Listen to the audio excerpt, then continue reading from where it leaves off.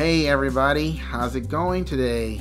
Hope you guys have been having a good time on this journey of For the Better, 31 days of pursuing the heart of God. And on this day 15, we're gonna turn the page a little bit, turn the dial a little bit. And we're gonna talk about something that might be a little scary to you, that might be, I don't know, maybe something that your denomination doesn't talk about, or maybe it doesn't get brought up in discussions at the coffee table, you know what I'm saying? But one of the reasons that God speaks to us is so that he can tell us who our real enemy is, and what our real enemy is like, and what our real enemy's objectives are. And in that way, he, like we talked about yesterday, he is preparing us for real life. Because in this Christian walk, the reality is we live it, as John Eldredge said in one of his books. I forget the name of the book, I'm sorry. But in one of his books, he said, we live on the backdrop of an ongoing spiritual warfare, like all the time. It's like the Matrix. We're in the Matrix all the time, trying to set people free, but at the same time, we live in it too, you know? Now, spiritual warfare, it is a part of the Christian walk. It just is. And to deny it and say, well, I don't believe in that stuff, I'm not going to deal with that stuff, well, it's going to deal with you.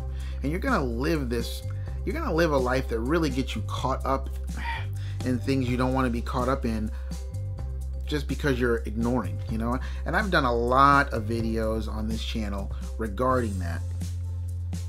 But all the spiritual warfare, Hollywood stuff aside, you know, I believe that God wants you to know this today, on this day 15, that your enemy is not him. See, you thought I was going to go off in the spiritual warfare stuff and get all charismatic and weird. Nope. I'm telling you that spiritual warfare is a part of our lives, but God is not your enemy. And why is that important today?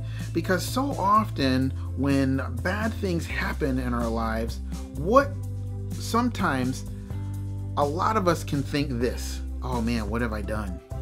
You know, oh man, God is disciplining me or punishing me for something, or, you know, or something really bad happens and it's like, oh, why did God do that? Or it's just like, and God's saying, that wasn't me. You know, so many times throughout the scripture, particularly in the Old Testament, when you read the prophets or you read the Old Testament history, God is saying, I didn't do that.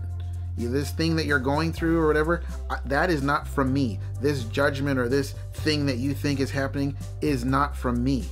If you got mercy, that's from me. You know, there's a lot of things that God can say, but the bottom line is, what we want to do today is understand that one of the reasons God speaks to you is that you can see him for who he really is, and that he is not your enemy.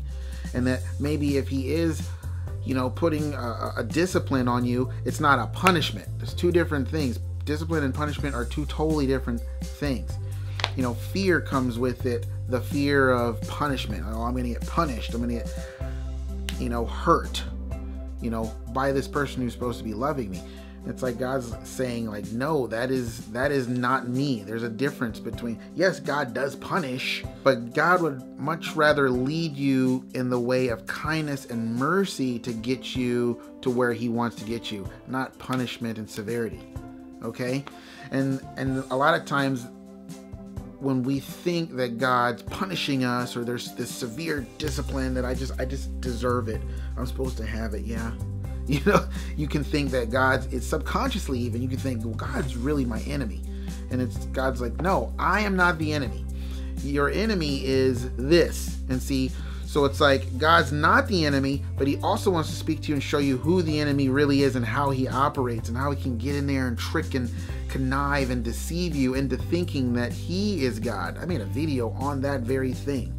So today our challenge is going to be to recognize God is not our enemy. That's just that one little simple step right there. Okay? And in doing so, this is why this is important. In doing so, when the bad thing happens, or when the negative things happen, or when the negative feelings and thoughts assault us, we can turn to God.